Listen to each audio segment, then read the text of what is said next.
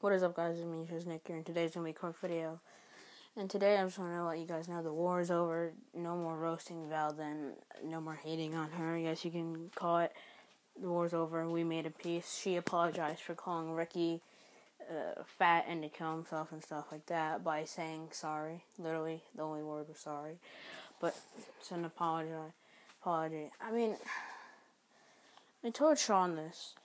Like, today was a bad day.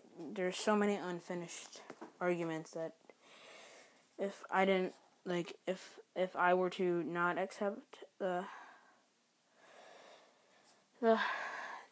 mind. Today was a good day. We made peace, and that's all that matters, I guess, because peace is all worth it. But, I just want to give a shout out to my friend Jameson. He's a cool friend. Check back tomorrow. There should be a link down in the description. Go check him out. He's cool.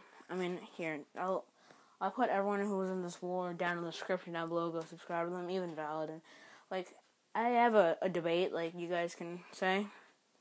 Or, this is going to be like a survey-ish thing. Should Valadin be let back in the UHC? Comment down below, because I still haven't made my mind. Like, I was all up for peace. I'm still all up for the peace. I always love peace. Comment down below if she...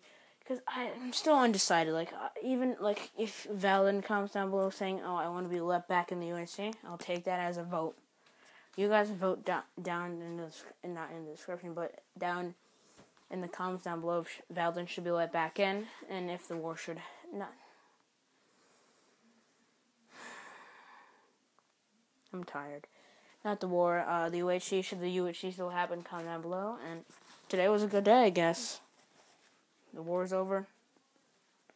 Everyone can actually relax and not worry about war. And see you guys later. Subscribe to everyone down in the description. Thank you guys for watching.